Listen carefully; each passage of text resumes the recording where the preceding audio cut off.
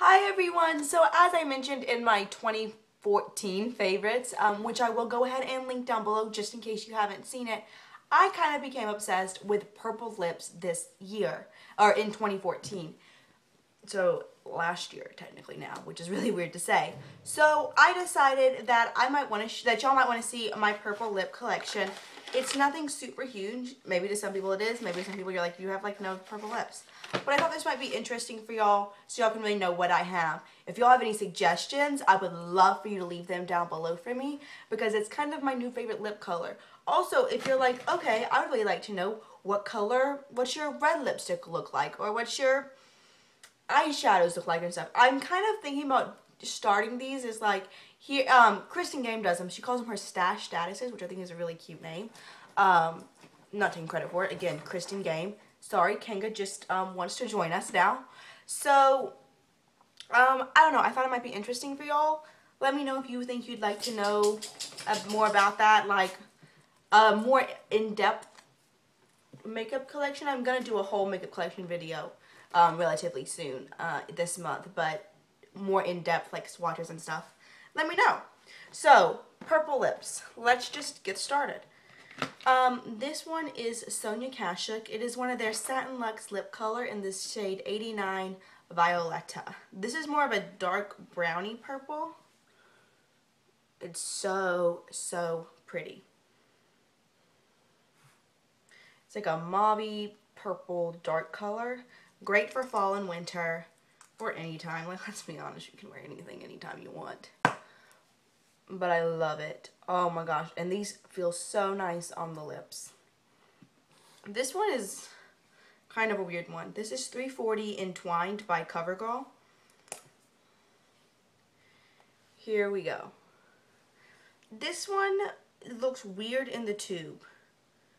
Oh gosh. I feel like this is going to be one of those videos where I keep on swatching stuff and y'all are like, those are all the same. I watch videos like that and I'm like, oh, I'll never do that. I think I'm doing it right now. These look very similar. I'm not going to lie. This one's a little hair darker. You probably don't need both of these. This is CoverGirl 340 Entwined.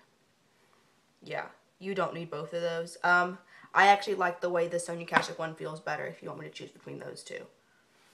Alright, this one is not available anymore, unfortunately. It is the Sephora Rouge. It came out in the summer of 2013. It is in the shade Hot Bikini. Look at that. This is like more of a hot pinky purple, but still definitely purple and bright and great for summer or spring or life, really. I love that shade. So you can see more, this is more of a brownie darker shade, but they're very similar. But that shade, Hot Bikini, love it. This I got in an Ipsy bag, and it is by Micah Beauty. It's a tinted lip balm in the shade number 6 Fiesta. Now you need some chapstick under these babies, let me tell you, because they are not lip balmy at all, or moisturizing, or nice at all. That's more of a pinky mauve color, but it's definitely there. It's a lot darker than the Hot Bikini, but it's definitely a more purpley shade, and I really like them. I think they're really beautiful and super highly pigmented, but they're not moisturizing. If anything, they're very drying, actually. Oh, excuse me. This is from a Lorac set that came in the Christmas collection of 2012, 2013. It is Lorac Rockin' Red Lip Gloss in the shade Rock. I'm not going to be honest, I'm not super impressed with any of these, but if you have, because they're pretty sheer, but sometimes I just want to make something look a little bit more purpley, and I put that on. It's really like a true bluey violet kind of shade. Next, this also came in a little gift set. I've done a whole review of these, so again, anything that's been reviewed will be linked down below. It's a Pixie lip gloss set. This is the shade Pink Orchid. Oh, see, these are kind of goopy. And this is probably a little more pink than purple. It's pretty sheer, but there it is. Definitely has lots of purpley tints to it. I do like it. I don't find myself wearing it that much just because it is kind of sticky, but there it is, Pink Orchid. Alright, I'm thinking we're going to have to remove those now. So that's these. Then I have two of these L'Oreal Caress things. I don't know the exact name, and I hate it when they don't put the exact names of them on the thing, but they're the L'Oreal Caress stainy things. This is in the shade 136, Very Persistent. I really like the applicators of these, and these do have pretty nice stain power.